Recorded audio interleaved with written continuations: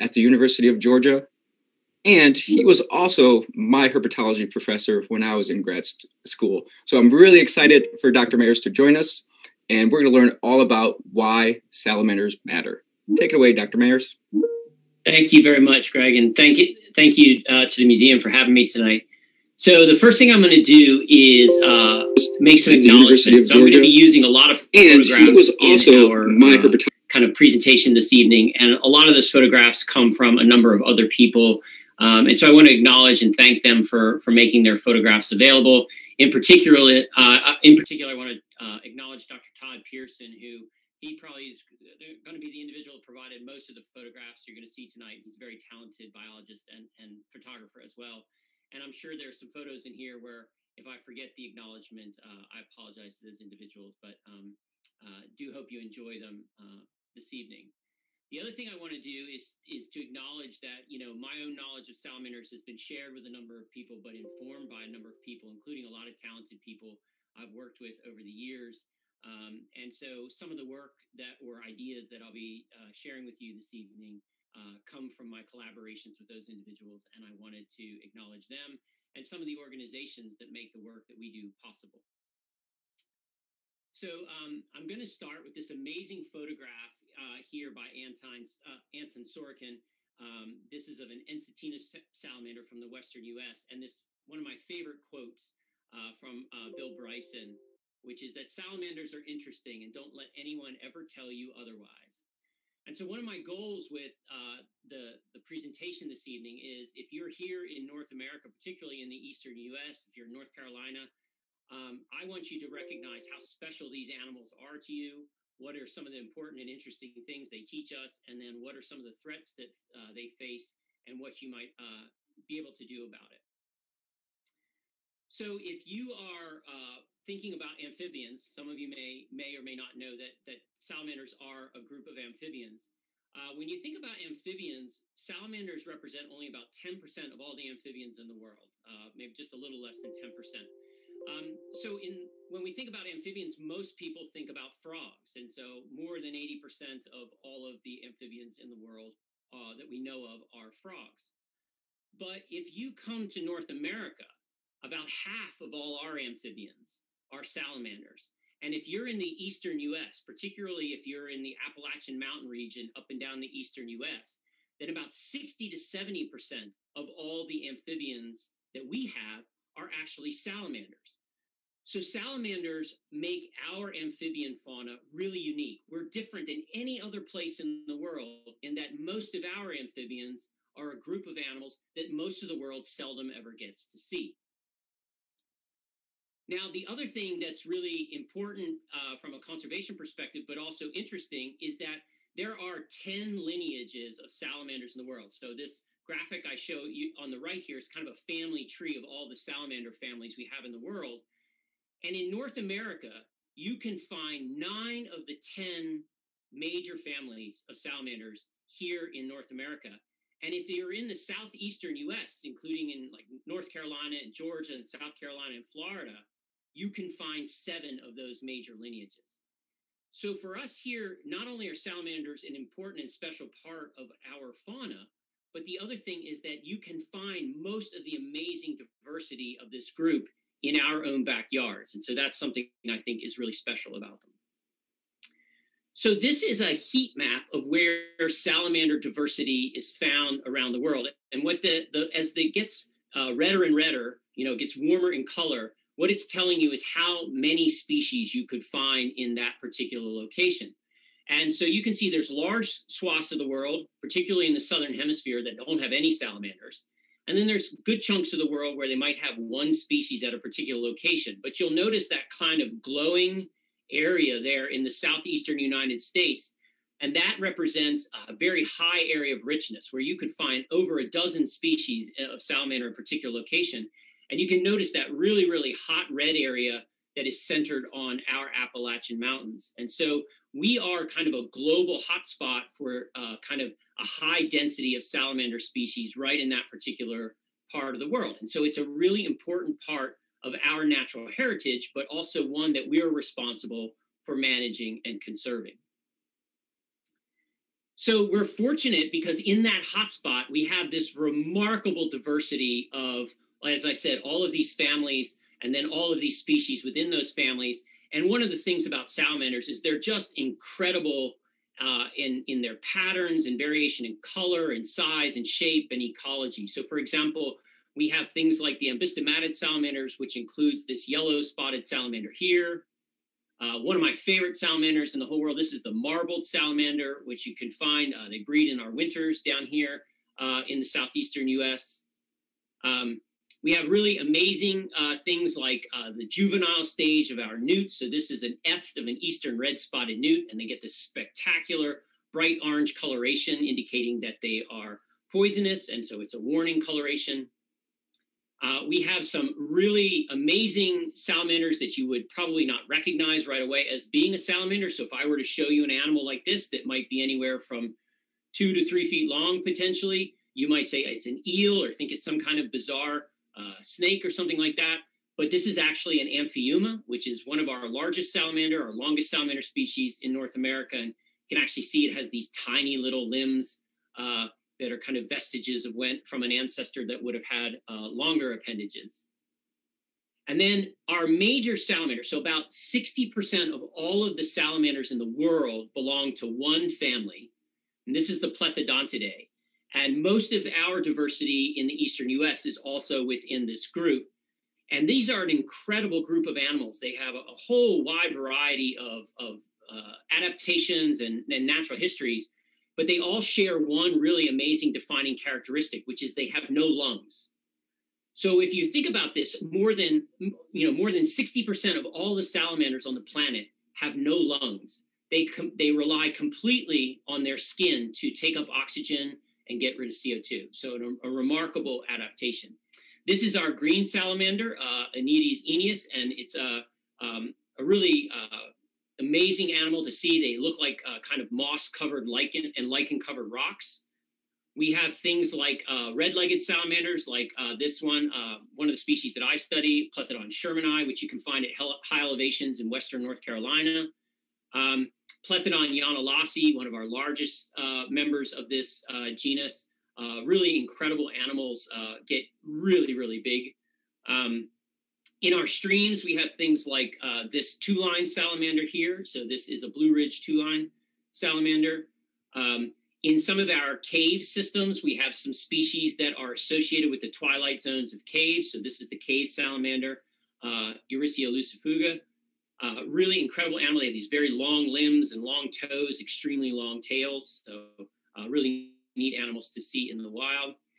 We have some really heavily aquatic species. So this, for example, is a spring salamander. One of the things that spring salamanders are famous for is they're kind of hunters of other salamanders. So they like to get out and try and find other smaller salamander species to forage on. This is arguably one of the most famous salamanders we have, certainly one of the most photographed. This is the northern red salamander. And they get, while they're in this kind of young adult to late juvenile stage, they are this spectacularly bright orange-red color. And a lot of our individuals, particularly in certain populations, get these dark black patterns under their chin and on their lip that people think kind of resembles a goatee. And then we have some species such as this pygmy salamander, which is a very small salamander. So it would be maybe half the size of your small finger if you're an adult. So very, very tiny, really neat species you can find up in the mountains. We have some highly variable species such as this Ecology salamander. And Ecology salamanders are really neat because they come in such a wide variety of patterns and colors. Sometimes they have bright colors on their cheeks and sometimes on their legs. And then I'll talk more. We have some species like this black belly salamander here, which are super abundant and really important in some of our stream ecosystems. So one of the reasons that I love salamanders as a biologist and as a teacher at a university is that salamanders matter in part because salamanders seem to break all the rules that you learn as a biologist. So anything you seem to get taught in school or that you read or you learn about in college about biology, it seems like salamanders didn't read the book. And so they tend to be these animals that do things that we don't really think of as normally possible. but make them really amazing animals to study as a biologist. And so I thought I'd share a few examples of those, but I also give Greg a chance if he wants to interrupt me, since he asked you all why salamanders matter. Maybe you also have some ideas about why they're cool. So Greg, at any point you can interrupt me and we'll see what some folks thought. So one of the reasons that salamanders are particularly cool is if anyone watching is familiar with amphibians, there's this kind of idea in everybody's head of a standard amphibian life cycle. So there's an amphibian, it lays an egg, that egg then hatches, and there's this little larvae that can be a tadpole or a larval salamander, and then it will transform into some terrestrial stage and then grow up, become an adult, and you get this nice little circle. So you can find this diagram in just about any biology textbook. But a lot of salamanders, again, don't just do this. They do things much more complicated. So for example, in this mole salamander, for example, they actually have the ability to bypass metamorphosis for a while. And so they can stay in a juvenile body form, but they can grow large and become a mature adult. And they can actually breed in that larval form, and they can even interbreed with individuals that have that terrestrial form. So those two animals at the bottom of this picture are both adults of the same species. And that one on the right can even turn into the one on the left at some point in its life cycle. So we have salamanders that can be essentially giant juvenile bodied forms that are mature animals capable of breeding. And so this creates this incredible plasticity and flexibility in their natural history. Our newts make it even more complicated. So our newts can do that normal life cycle of egg to larvae to they metamorphose into that pretty orange juvenile and then eventually show back up to breed as an adult. But they can also stay in the water for a long time as a larvae and then mature and metamorphose into a terrestrial adult, or they can go through partial metamorphosis. So they start the process of becoming a terrestrial adult, but they stop and they retain their gills and all of these other features that are associated with their larval form, and they can breed in that form. And so you can see that this idea of this simple amphibian life cycle, there's a lot of salamanders that don't conform to that life cycle. They have this much more complex life cycle, and they are very flexible in how they can move among these different life stages. Now, one of the other things when I talk about salamanders kind of breaking the rules is that most people, when they think about amphibians, think about an animal that lives on land and it goes to water and it lays its eggs in water, and then it has this larvae that grows up in water and it comes back out on land. But most of the salamanders that are in the family Plethodon today don't go to water to breed. In fact, a lot of salamanders, nearly half the salamanders on the planet, never go to water to breed. They breed on land and they lay their eggs on land. And then they grow up, they essentially do their entire larval phase inside an egg and then hatch out of the egg as a little miniature version of their adult form. And so this process of direct development is pretty amazing because lots of salamanders have liberated themselves from needing to go to water to breed. If you're down in the New World tropics, like in Central America, a lot of them are up in the canopies of trees and they lay their eggs in plants and stuff like that. And then they complete their development and hatch out as little miniature salamanders. And so this process of direct development is something that salamanders have been very successful at kind of evolving. And then it's led within this one group to a very successful life history strategy. So when you think about salamanders, you can't always think about that very typical life cycle that we think of with regards to amphibians. So I'll pause for a minute and see if Greg's got any things that came in from the audience. If not, I'll keep going, Greg. Yeah, we have a couple questions. Robin asks if you can explain how they breathe through their skin. Can you elaborate on that a bit? Yeah, that's a great question. So the way they breathe through their skin is amphibian skin is very thin. So it has this upper layer that's only like, as an adult, maybe 5 to 7 cells thick. And then underneath that, they have that connective tissue, just like you have in your skin. And inside that connective tissue are blood vessels. So veins and arteries, just like in your skin. But unlike you and I, amphibians don't have a fat layer in their skin. And so it's so thin and it's so permeable that gases can go straight through readily. So that CO2 can go out of the veins and right out into the atmosphere, and oxygen can diffuse right into the arteries and oxygenate that blood. And so it's kind of like their skin acts like like your lungs do. Their skin is essentially functioning as this very thin tissue that has blood vessels very close to the surface. Great, thanks. And then Robin also asked why certain species would skip metamorphosis. Awesome question. So there's it's a really interesting thing, and we don't know all the answers to that question, but some of the things we do understand are this. So if you stay in the water and there's enough food in the water, then you don't have to go through this process of going through metamorphosis and living on land and coming back to the water to breed, and all of the delays and weather associated with that and some of the energetic costs associated with that. So you can kind of just stay at the pond. But sometimes ponds dry up. So you want to get out of the pond. And also sometimes there may be parasites or predators or diseases in the pond, and you want to leave. So it creates this kind of trade-off.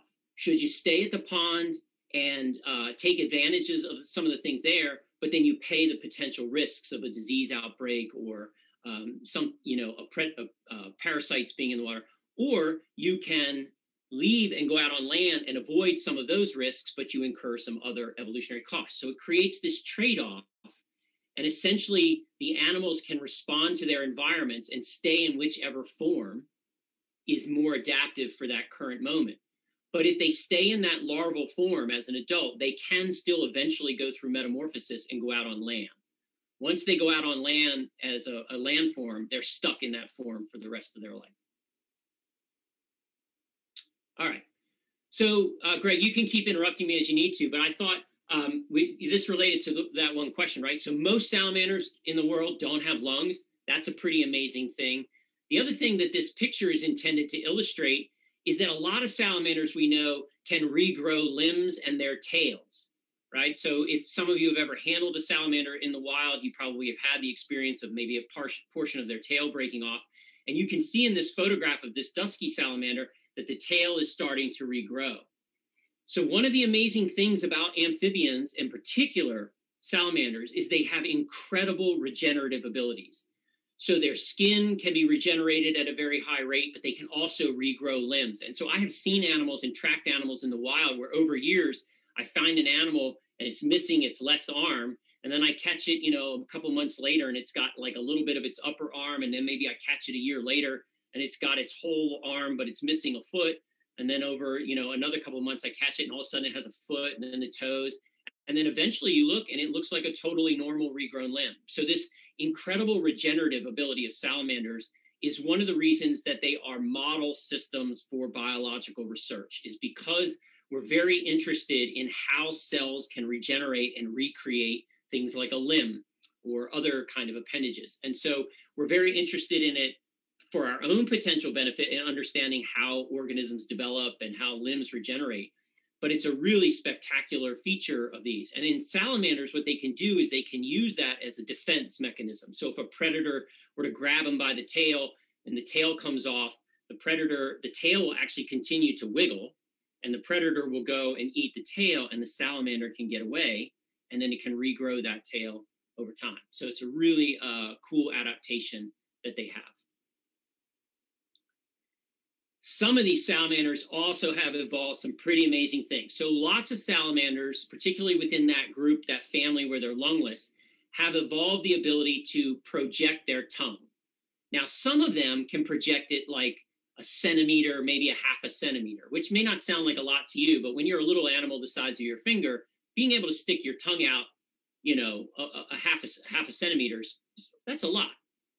But a few species have evolved this spectacular ability. They've essentially evolved a slingshot, and out on the end of that slingshot is the tongue.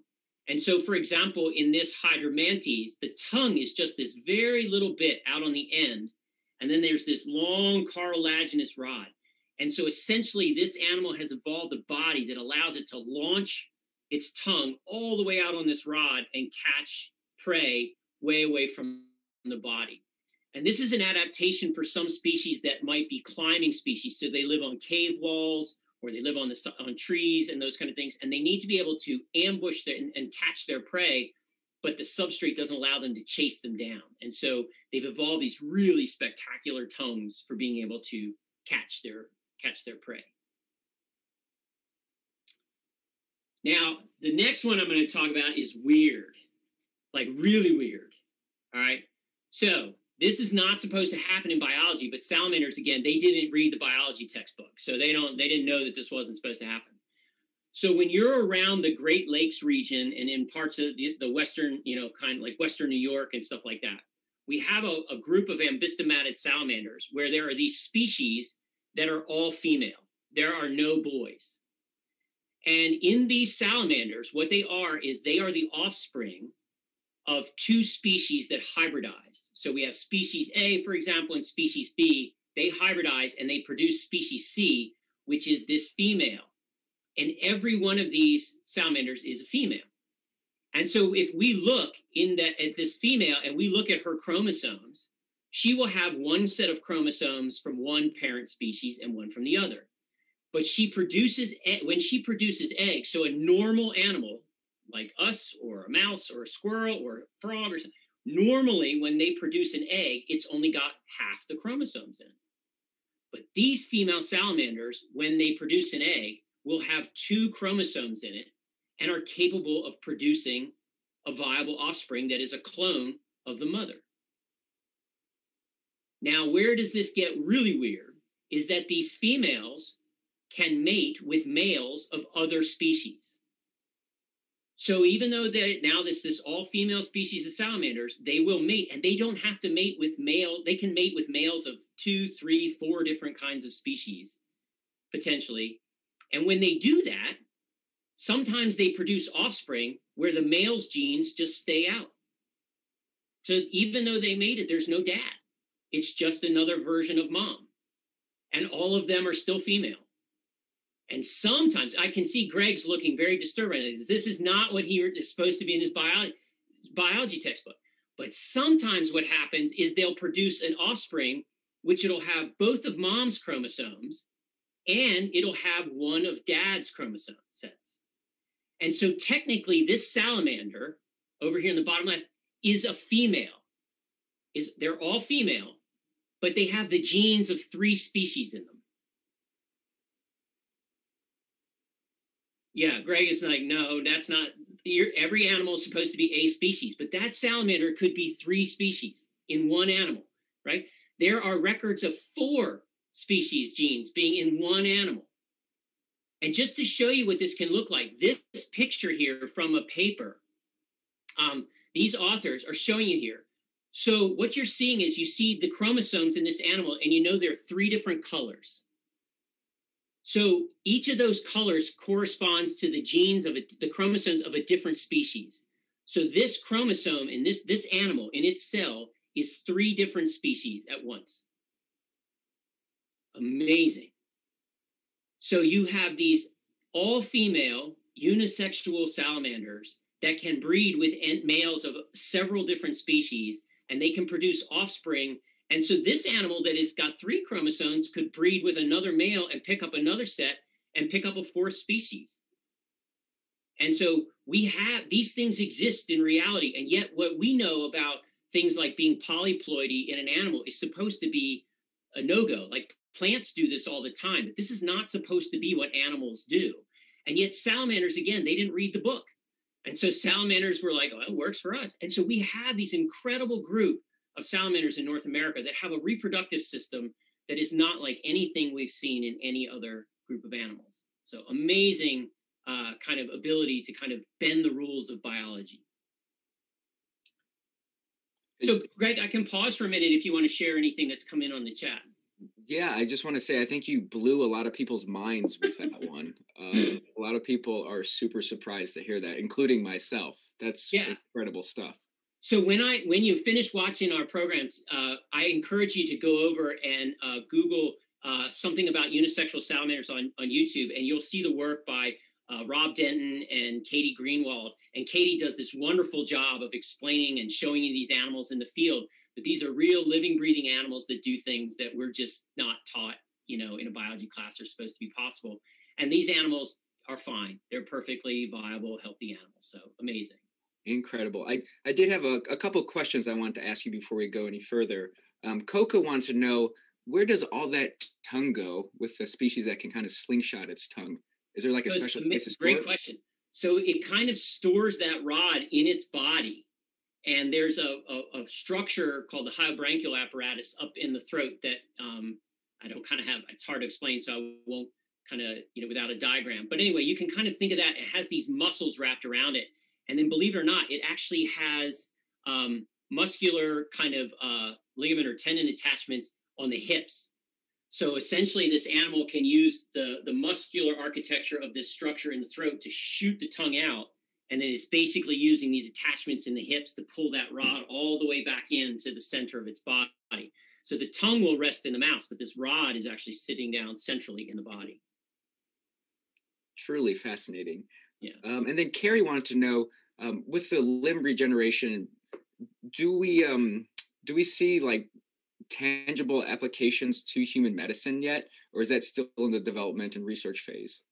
I don't know the full answer to that, so I'll just say I know that people have been working on it for a long time. There are limits to what we can't necessarily, at least to my knowledge, give humans the ability to regenerate a limb the way that salamanders can. But they are vertebrates just like we are. They are tetrapods like we are, and so we can understand how limbs regenerate, how things like stem cells work, how cells organize themselves and then differentiate themselves. So this has potential applications to being able to engineer tissues. Like it also has applications for how we may think about the ability to grow tissues, in an artificial setting. So whether someday we'll be able to modify human, things to regenerate tissues, I don't know. I'm sure somebody's asking or thinking about that question. But how far the ideas of the extension of that application go are, I'm not quite sure about.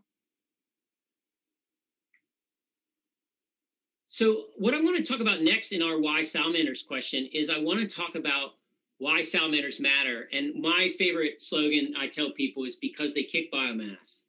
All right. So what do I mean by that? Salamanders are, if you've ever been outside, you may have found one. Maybe you found one flipping a log or something like that.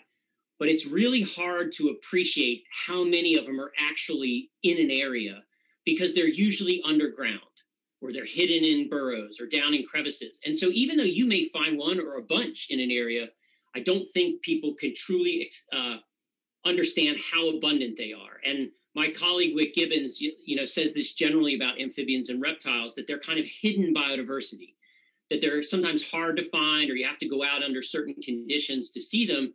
And when you do that, you often don't get to see a lot of them. And so you can't appreciate how many of them there are. So in this table here, you don't have to bore into the numbers here, but I just wanted to make a point here. So these are some different estimates from different studies for how abundant one or sometimes two species of salamander can be in a forest in the eastern US. And you can see some numbers here, but a lot of them are somewhere between 5 and 50 or 70,000 individuals per hectare of forest. It's about 5 individuals per square meter. So imagine, to put that in context, imagine that you were sitting in a chair and you have 4 people sitting in your lap. That's 5 individuals per square meter. That's how many salamanders are often in a forest patch. Now imagine if you had 4 people sitting in your lap and the person next to you had 4 people sitting in their lap, and then the person next to them had 4 people sitting in their lap, and you filled a room that way. That's the way salamanders are in their abundance. It's just that at any moment, most of them are underground. When we think about the species that have larvae, for example, in streams, we have found people can find anywhere between, say, 12 and 70 individuals per every meter of stream.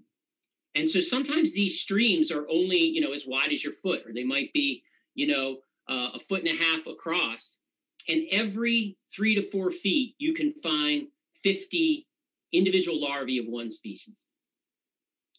So those are kind of epic numbers. Like they are abundances that nothing comes close to. Birds don't come close to that. Mammals don't come close to that. So salamanders exist in these densities that are incredible. And they can do that because they're really energetically efficient, and they're also very small, usually.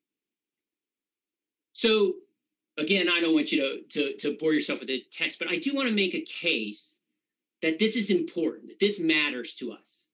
So for example, some of the work that's been done has shown that if you just take the salamanders in a patch of forest and you measure how much calcium is sitting in their bones and in their skin, how much nitrogen or phosphorus, these animals represent a significant standing stock. There is a significant amount of nutrients sitting in them.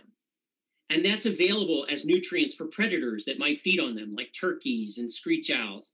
But it's also just a great place to store those nutrients so that they don't leach out and move away from the forest. Some people have also found that there's been a few studies, not all studies, but a few studies have demonstrated that when salamanders are present and abundant, they consume enough insects to slow down the rate at which leaf litter breaks down and is decomposed. And when we think about the potential importance of that, we store a lot of carbon in leaf litter. And when leaf litter breaks down faster, what ends up happening is we lose more carbon as CO2 to the atmosphere. And of course, this is something that we expect as a valuable function of forests, is that they hold on to carbon. And so there's some evidence that in some situations, salamanders may contribute to that process. When we think about aquatic systems, one, I don't have one here, but I can tell you that in 2 different studies, when people have looked in like ponds and wetlands, when you have salamander larvae in ponds and wetlands, you have substantial reductions in things like mosquito larvae. And so they are, because they are predators on mosquito larvae and they love to eat them, they will reduce the populations of those things. And of course, mosquitoes are not just an irritating pest, but they're an important disease vector. And so that they contribute to our well-being in that way. The other thing that we have found is that salamanders in streams can reduce the number of insects, invertebrates in those streams, which can reduce decomposition rates in those systems. And they're really good standing stocks, again, of nutrients. So things like phosphorus and nitrogen and stuff are kind of packed into these salamanders in these systems. And because they don't go, these nutrients don't get kind of washed downstream. Instead, they get retained. And when these amphibians metamorphose and leave the stream, they take those nutrients back out into the forest. So they're really good at catching nutrients, turning it into little, tissues as animals, and then re-exporting those nutrients out into the forest. And so this has benefits to us. The last thing is that amphibians are different than bugs and fish in the way that they excrete waste. And the forms of waste that they excrete can really increase nutrient retention in aquatic systems.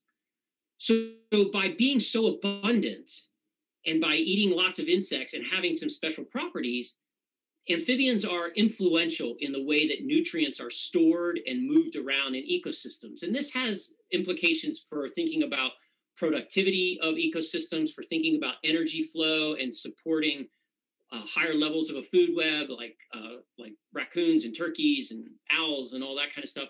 And it also has potential implications for thinking about things like water quality, because we do want to retain nutrients up in our forests and up in these watersheds, because when we don't, they end up making their way downstream and potentially accumulating lower down in watersheds where they may be a problem.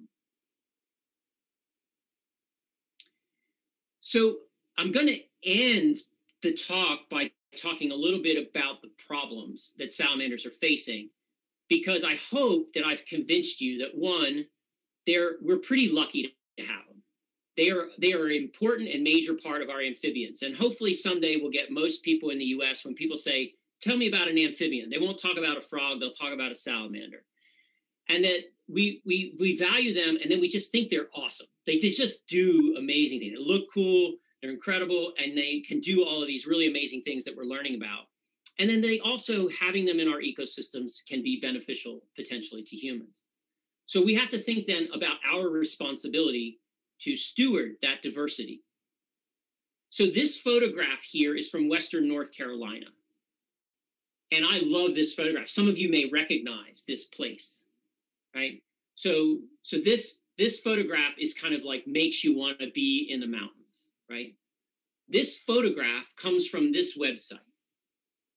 And I'm not panning the people who have the website, but they're promoting mountains as old as time itself. Right. One of the reasons the Appalachian Mountains has such great biodiversity is that it's an ancient mountain system that's got lots of forests, it's got lots of rainfall. It's a really great place to be salamanders. So we are drawn to these places and we want to be there. So one of the things that the folks that I work with, we've been focusing on for a long time is, as we have been punching into the mountains, we have been building up the slopes of the mountains. We're not just farming the valley bottoms anymore. We're building up onto the hillsides. And some of you may have taken a vacation. I've taken a vacation where you love to be in a cottage or something overlooking an incredible view. So this map here is going to take me a second to orient you, but this is a watershed in Western North Carolina.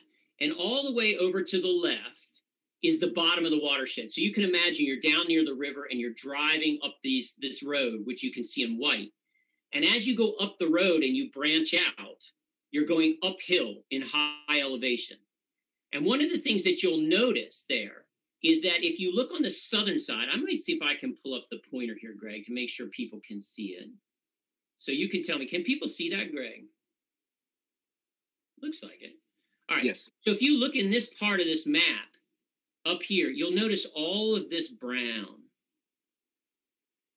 It's mostly green, but there's these little bits of brown. And what you're looking at there is people building homes at high elevation up in our mountains.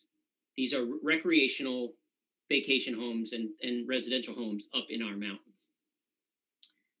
So the problem that we face is that those streams around there and those forests around there harbor most of our salamander diversity. We find most of our species at mid and upper elevations where it's cooler and wetter, slopes are steeper, and all of those kind of things.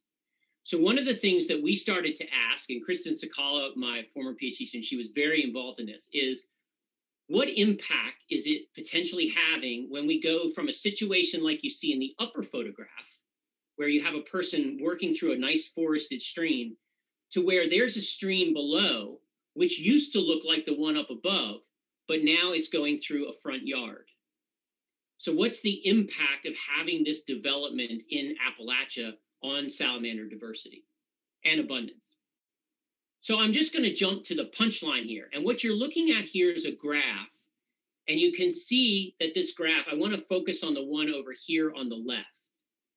So when you're over here on the right side, that's a fully forested area. That means that stream is surrounded 100% by forest. And when you go all the way down here, this is a stream, for example, over here, where it's lost 60% of the forest around it, and only about 40% remains. And this black line is the change essentially in what you can think of as the abundance of salamanders. In this case, it's the black belly salamander, which is one of those species that's really important in catching nutrients in a stream. And so to give you a sense of where things are in North Carolina, the average area in Western North Carolina in 1973 was about here. Oh, sorry. By 2012, we were here. This is what Western North Carolina, areas like Macon County, Western North Carolina, this is where they project their watersheds to be by 2030. Okay? And so you can see that we are going from a situation of a natural state like this to North Carolina kind of being like this on average, to within the next 10 years, potentially having most of our streams on average, having only lost about 40% of the forest cover, but having lost about, somewhere in the neighborhood of 75% of the salamander abundance in that system. So we want people to be aware that this doesn't mean we can't have homes in those areas. It doesn't mean that we can't use those areas, but the retention of forests and the protection of forested streams in Western North Carolina is really important to the conservation of salamanders in that part of the world. Now, one of the other things that we've been focusing on is trying to understand, why is it that you can lose such small amounts of forest, and yet the salamanders seem really sensitive to it? So I thought I would tell you about a really fun and cool study we did to try and figure that out. So what we did is we went into Western North Carolina and we found some areas of forest where people had cut holes in the forest. So for example, if you look in that bottom photograph, what you're looking there is a power line right away for being able to install electric power lines in the Nantahala Mountains. And we took advantage of a really cool behavior that salamanders have. So salamanders are kind of like teenagers. They don't like to go anywhere. And if you take them and you move them away, they seem to manage to come home. So they have this behavior we call homing. They don't like to stay away. They want to come home. So what we did is we used this to our advantage, and we picked up salamanders, and we would move them to the other side, up or down the stream. And some of them end up on the other side of one of these gaps that we've created, like a power line right away or a road right away. And then we measured the rate at which they return. And one of our ideas was that maybe these small roads that were starting to build up in the mountains and these power line right-of-ways that were starting to cut up in the mountains, because they're not covered, even though they're small, maybe they're causing the salamanders not to move up and down the streams. And what happens is that kind of interrupts the way population maintenance works. And that's exactly what we found. So we found, just to give you a sense, if you have a forest gap that is one of those transmission power line right-of-ways for running electrical wires, it reduces the movement of salamanders in that stream by 92%. Salamanders do not like moving across these small gaps that we create in the forest. So even though we keep most of the forest around the area, these small reductions in forest cover interrupt their movement in the system. And that movement is really important for making sure that populations have dispersal that goes on to sustain them. And if a population goes extinct or has some declines, there's somebody can get in there and recolonize it. And so we believe that these interruptions of the forest, even though they're small, are having an impact. So one of the things we hope is that people would consider maybe planting cover over these sections of stream so that we reduce the kind of negative impact of these power line cuts and road corridors and things that we keep. So we're big proponents in Western North Carolina of the Shade Your Stream program. Shaded streams help salamanders. The other one that I want to mention that is relevant to a lot of people, depending on where you live, is the idea of invasive soil fauna. Now you may like, what are you talking about? So I'll tell you two things. So I would hazard, Greg, if we ask, you can let people drop in the chat, how many people have seen an earthworm in their lifetime? Probably everybody's going to say yes. But most people are not aware that very few of us have ever seen a native earthworm. Most of the earthworms that we find in our natural environments are introduced. They were originally introduced from Europe, and over the last 30 years or so, we have a lot of species from Asia. And these species they're much larger, they occur at much higher densities, and they have a really big impact on leaf litter.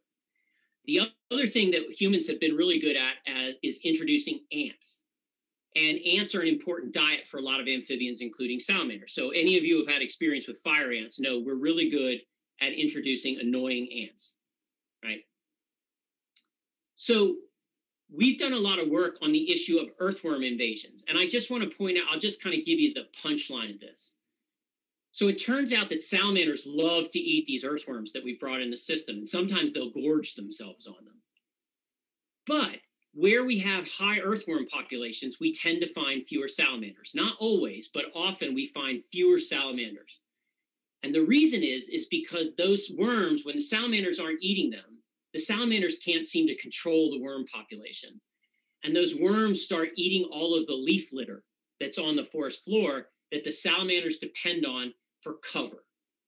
They also depend on that leaf litter to find lots of small prey like ants and mites and snails and all kinds of little insects in that leaf litter. So while they can eat the earthworms as adults, they struggle to find other kinds of prey when earthworms aren't available or if they're juveniles. They can't find enough food to eat. And so their populations decline. And so even though earthworms are a potential resource for salamanders, they seem to have a net negative effect on their abundance in these things. And so this has become a problem in the Northeast and some parts of the mountains where people have seen after earthworms really invade and take over the system, the salamander populations tend to decline dramatically in those forest areas. The other one then is, I want to point out, is just an example. We have a number of invasive ants, but this one is particularly interesting to me. And I think it was first discovered in the U.S. outside Charlotte, I believe. I could be wrong there, in a suburban area. But this ant is very common. In fact, for most people watching, if you go out in your garden or a woodlot around your house and you flip over and you see some ants, there's a very good chance it's this species. And this is an Asian species of ant that has been introduced. Now, one of the things that they're famous for, they're known as the Asian needle ant. And they get that name because they're actually a very docile ant. But if you get them trapped, like between the cuff of your sleeve, or, you pin them by accident, they have a really powerful sting. And so it can be quite a wallop. So you can think, well, okay, they're not aggressive, so not a lot of people get stung. There are some people get stung each year, but it's not that big a deal to us. But salamanders, about 60% of the diet of most salamanders, like we find in our forests, are ants. And there's two potential challenges with these needle ants. So in the graph on the right, these are the abundances of our native ants as a function of how many Asian needle ants you find in a forest. And you can see as the Asian needle ants increase along the bottom here, essentially our native ants collapse, they disappear.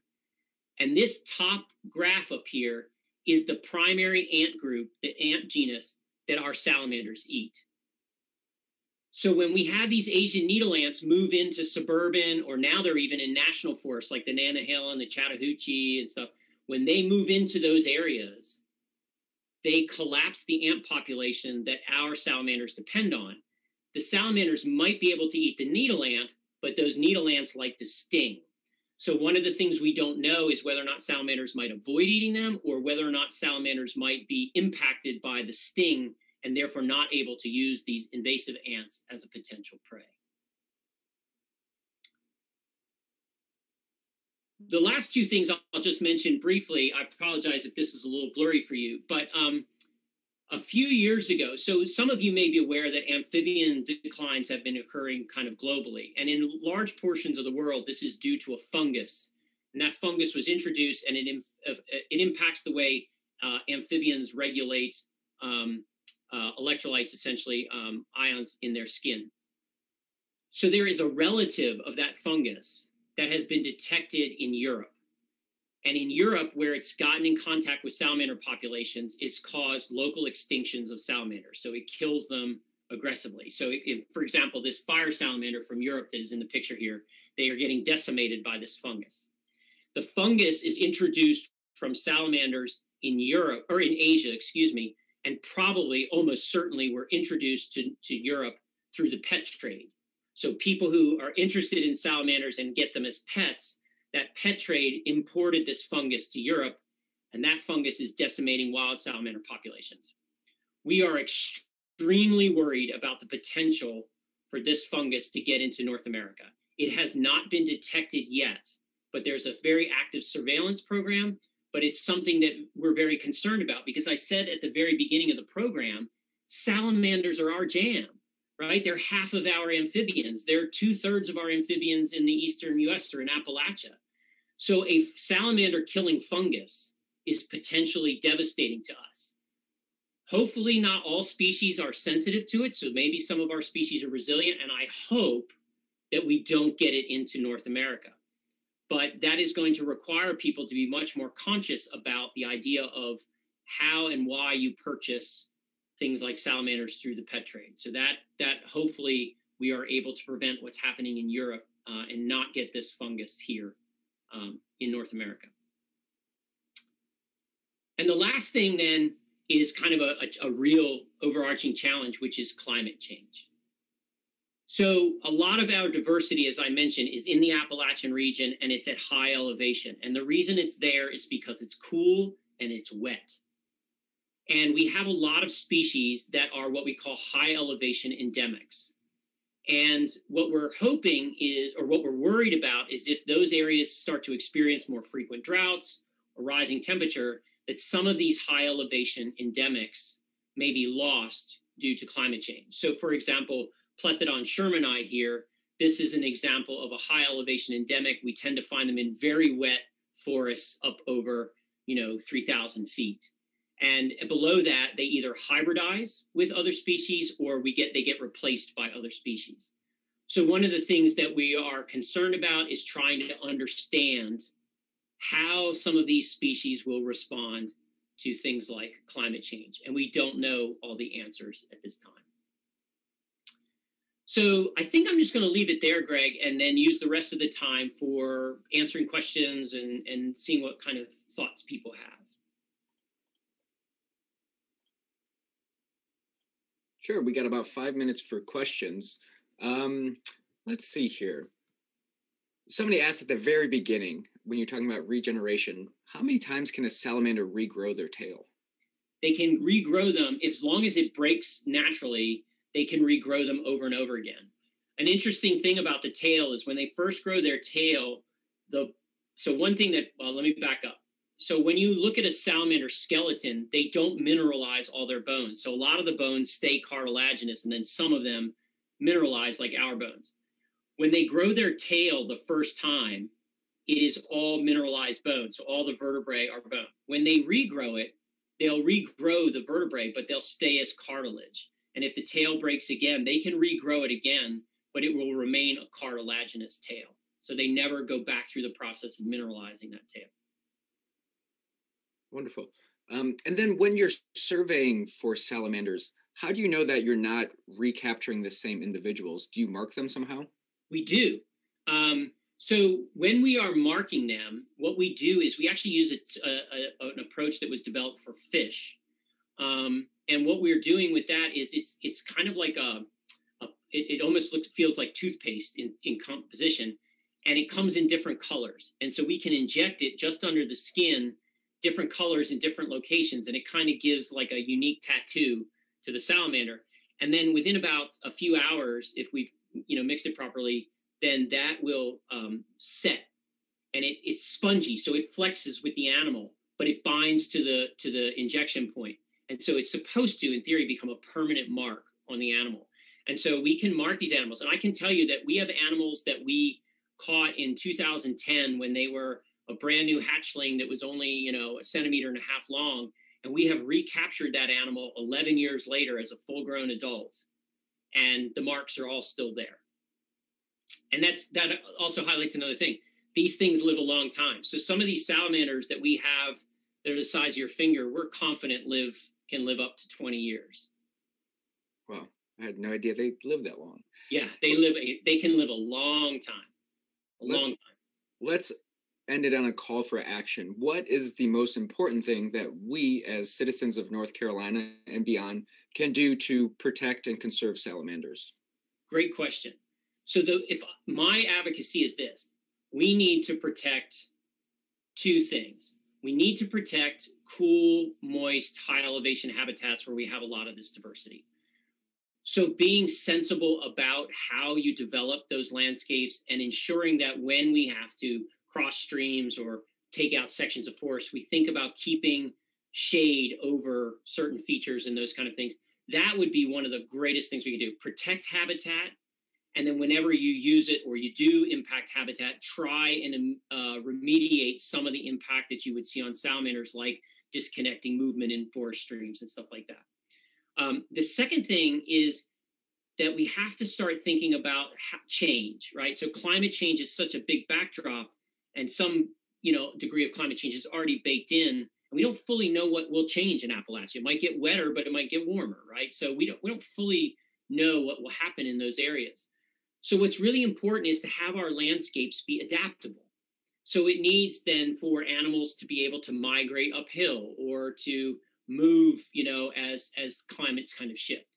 So we don't want to think about creating habitat protection that's static. We want to think about protecting, areas where populations can migrate or change or, move up or down and shift and those kind of things.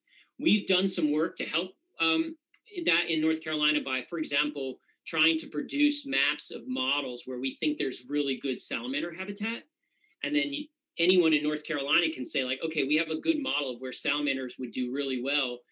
Are we developing that area? Or should we think about maybe setting some of that area in protection or something like that? And the hope is the communities will make those decisions themselves. Those are all great things to hopefully preserve these animals. And Dr. Maerz, I just want to say thank you. I know folks who are watching and my colleagues have been amazed with all the wonderful information that you've provided here tonight. So thank you, everybody. Go out. I encourage you to learn more about salamanders, and let's all do our part to protect these amazing species. Sure. If you want to learn more about salamanders and other reptiles and amphibians, we have 2 more days of talks for you. Our staff's going to drop that link in the YouTube so that you can learn all about the amazing programs that we're going to offer over the next 2 days of reptile and amphibian days. And we just want to say thank you to all of our members who make events like Reptile and Amphibian Days happen. If you sign up or renew your membership today, you can get a free Reptile and Amphibian t-shirt with one of Dr. Mayerz's favorite salamanders, the marbled salamander. So thanks everybody for joining us tonight. There is another program immediately following this, Science Tonight, where you can learn all about tortoises. We hope to see you there. Good night.